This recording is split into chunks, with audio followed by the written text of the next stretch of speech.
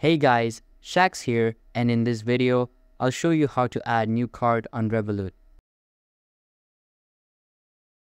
First of all, open the Revolut app and then tap on the credit card icon in the top right corner.